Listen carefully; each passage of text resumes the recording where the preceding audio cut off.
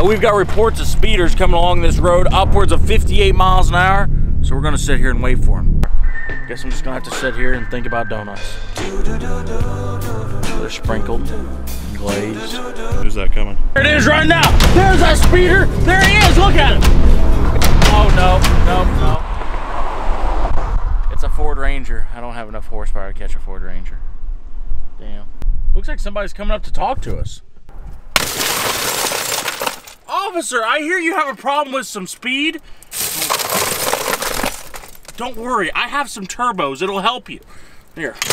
Don't want no glass getting in our turbos. Take it! I was born ready for this. Watch this. If I hit something, just stop recording.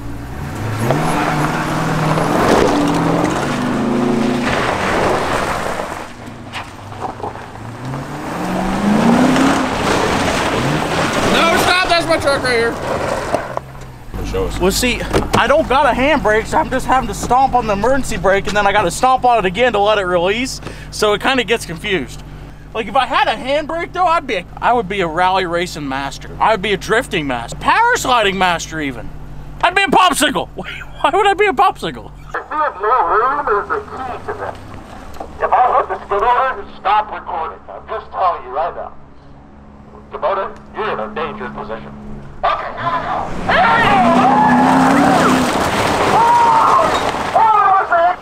I'm doing all right. Stop. That's enough. You've had enough fun. What are you talking about? It's time for I almost had this mastered.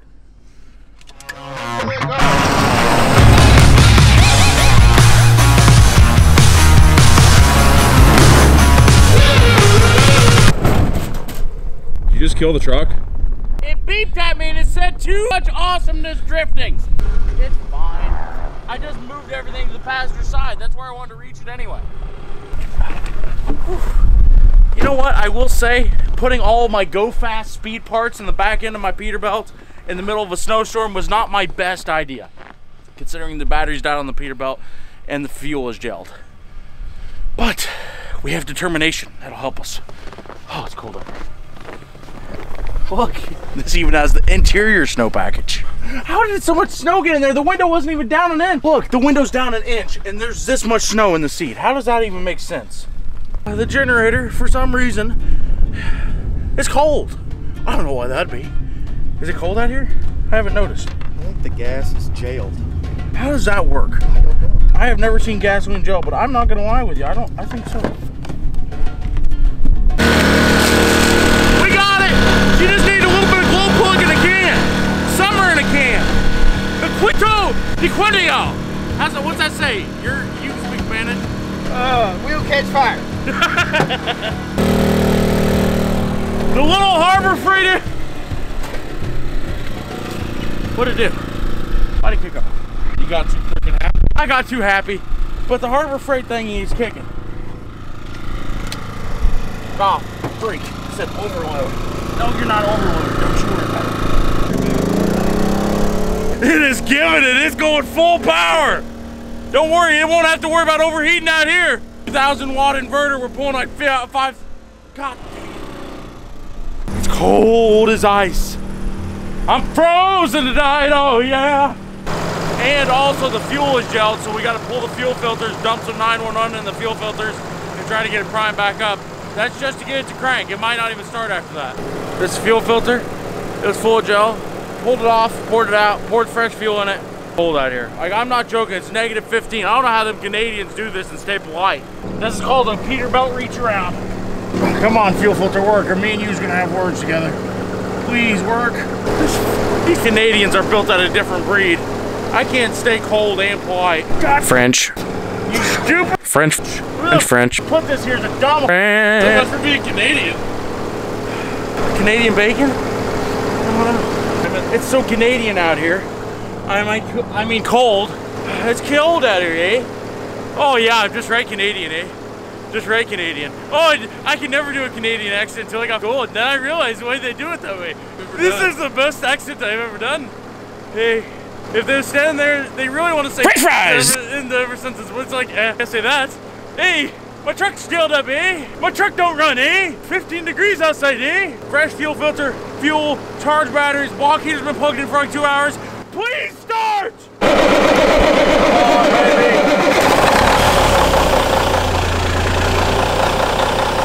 Oh, the heater does work! Yes! Oh, there's snow in my seat!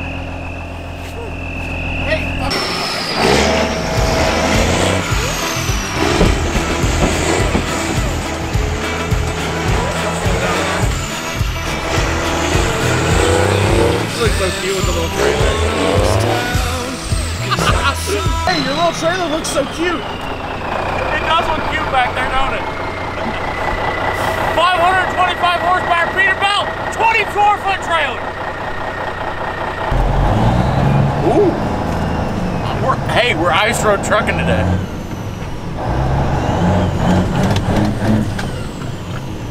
I was mad at it because it wouldn't start, which it wouldn't start because I left it in the middle of a field after we was up there done work. But who's really counting? But now she's back up and running, she's driving, she's doing everything she's supposed to. But I'm really upset. My Swan fell off the other day, and I haven't had a chance to put it back on. So we're here!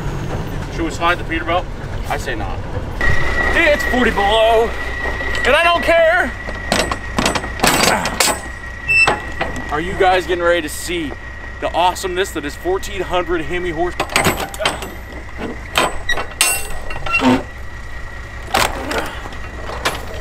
Look at the big box. Oh, we gotta take that off. I'll blur it. You guys can't know our address because I don't want beautiful women showing up in the middle of the night and trying to seduce me. It's happened multiple times. I'm tired of it.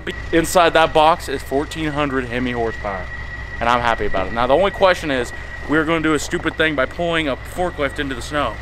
But I believe forklifts are really snow roading machines. They just haven't been given the opportunity. Guys, if you have a forklift like this, it's a forklift and a table. Come on, baby! Pump it!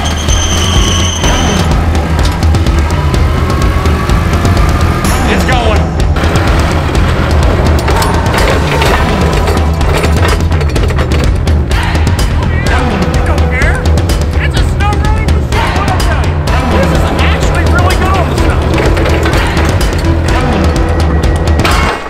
I meant to do that. It's more dramatic that way. It's like, oh my God, something's getting ready to happen. This seems like the really uncareful guy in the movie unloading the nuclear reactor. That's what this seems like. It died. Did it? It died. It'll start right back up, don't worry.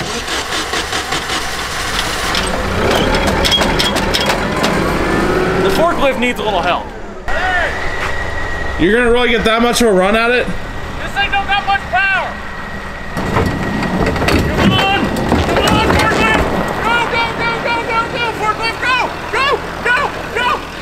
We are forklifting masters. This engine here will actually hold 1,400 horsepower, the guy said. A box will hold 1,400? Yes, it will.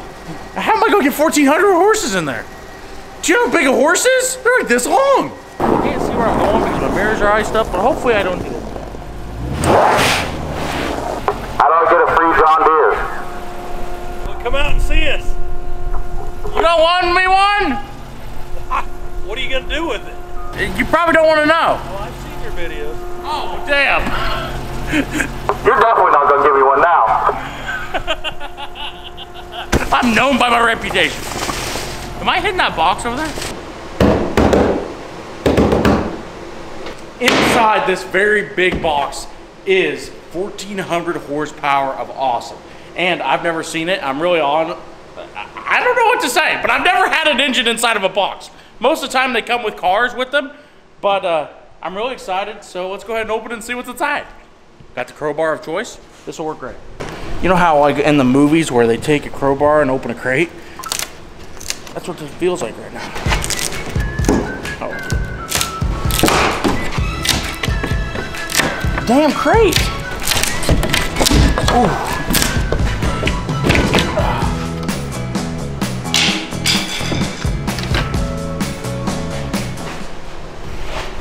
Whew. There is an engine in in there. See? And you was trying to get me worked up for nothing. Oh, is that not satisfying? It's orange! This here is our new engine. Honestly, this is such an upgrade over the old one that I cannot even tell you. Well, actually, I can. That car right there has a 5.7 liter Hemi. Puppy right here, this orange, is a 6.4 liter, fully forged, ready for boost, ready for power, and is painted orange, which means that adds like an extra 100 horsepower. This engine is rated for 1,500 horsepower underneath boost. It's going to be going into our Dodge Charger cop car. We are going to have a 1,500 horsepower Dodge Charger cop car. All-wheel drive, take in mind. And you know what? That is a really cool thing because all-wheel drive has the ability to do so much more stuff than a rear-wheel drive car does. It's like all-wheel drive donuts, all-wheel drive burnouts, all-wheel drive slides, off-roading, you know. We love our all-wheel drive system. Problem is though, nobody's ever pushed that much power to one of these all-wheel drive systems. So it might explode into a million smithereens.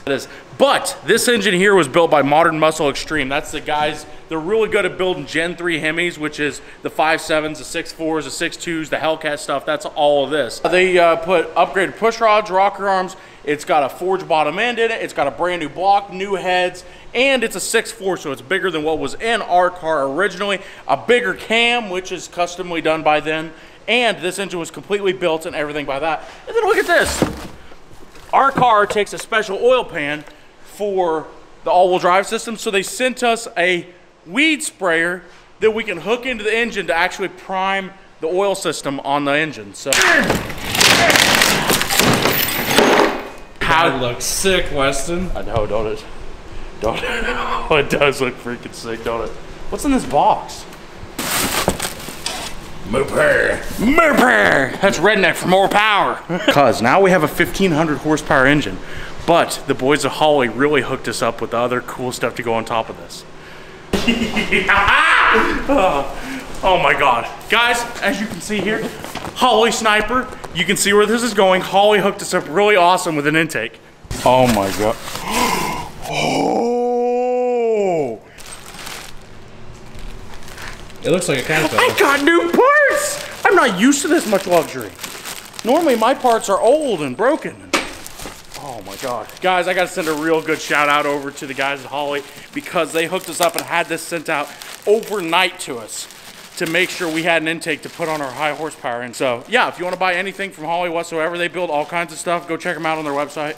They package their stuff really good because I can't seem to get it out. Look at this.